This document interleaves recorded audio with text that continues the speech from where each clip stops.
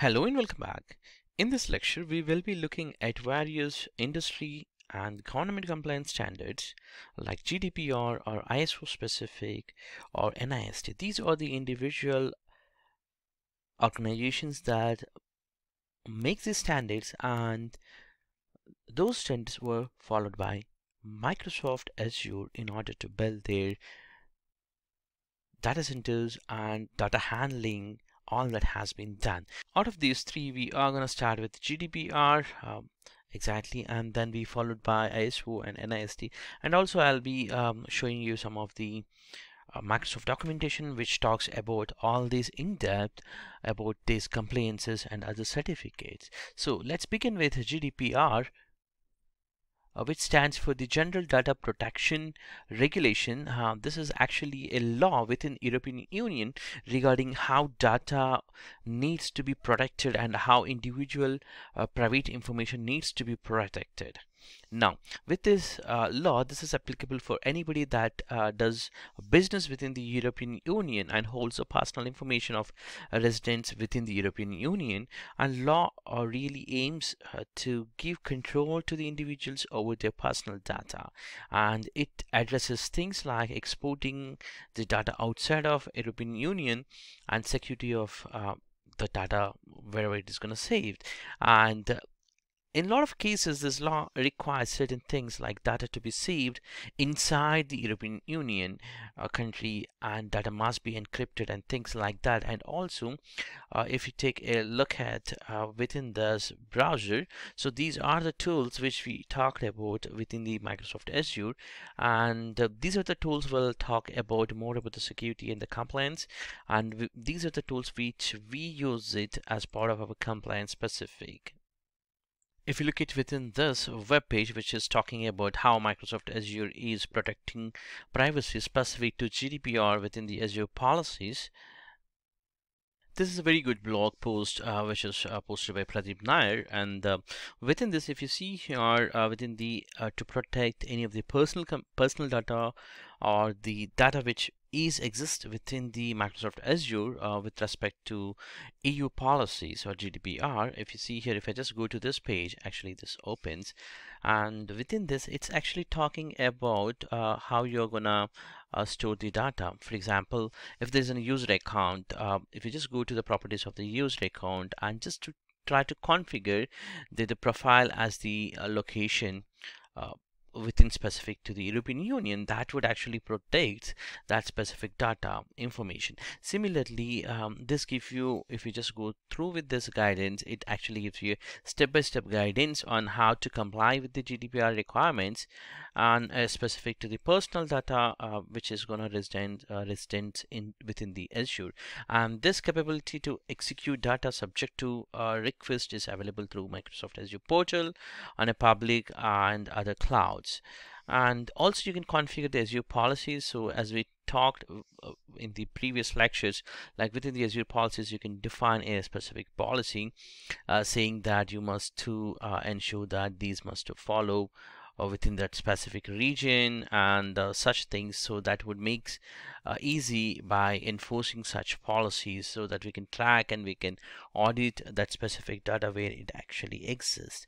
And also we talked about the compliance manager in the previous lectures, so this also helps us in order to setting some kind of compliance policies, and we can easily control with that policies within the Microsoft Azure from the Azure portal. And Azure Information Protection and the Security Center and Compliance GDPR blueprints, which will give you more helpful resources in order to set up the Azure GDPR blueprint or specific to the policies.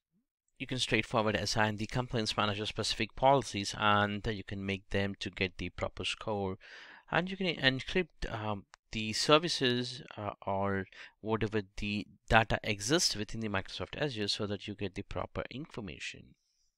The next thing within the list is ISO.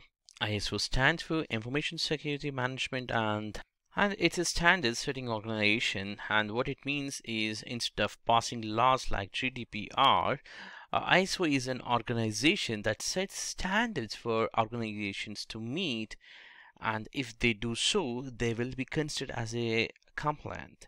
If you see within the Microsoft one of the web page here as the blog post, you can check out here the latest certifications that are compliant by Microsoft as a leader for ISO certifications. You see here not just the Microsoft 27001, and also it has a lot of other ISO standard certificates also compliant, and whatever, it's not just for the public cloud, it also compliant for the Azure government cloud. So these are the standards which are automatically followed, and this means that it actually provides the framework of policies for these specific certifications and the procedures that includes all the legal and the physical and the technical controls possible to make sure that as a organization they follow this information and the standards that are coming from ISO standards, so that they are following those policies and procedures within these rules which are set by organization becomes as these standard certificates. Now we need to move for other one, NIST, which is the National Institution of Standards and Technology, which is going to provide you recommended security controls for the information systems at federal agencies, not for the public. This is mostly for the government, and in fact it's just for the governments, where you can follow many of the HIPAA and other complaints, including SOX and FISMA, all that complaints levels it can follow. Now we can check out here the Federal Risk and Authorization Management Program, which is set by Microsoft as for the government laws to be followed, if you see here in the left side of my browser. And also for the global compliances information also they provided here, and these all are compliant. So if somebody asks you to get some kind of information on the certified standards, this is where you need to go and check those compliance certificates are there, or if so, whether it is compliant and how they are setting. For example, if I take it here as the NIST, which is National Institute of Standards and Technology, it actually provides a blueprint for you, and that's where you can start to configure your blueprints. And mostly if you see here somewhere, it should be there, setting up the blueprints information, like if I search blue, yeah, you see blueprints of the NIST SF risk management checklist, and all that you can standards follow, and you can be compliant as per Microsoft policies. And by default these are already certified by Microsoft. So if your documentation or if your data is stored within the Microsoft Azure, that means you are certified with all these complaints.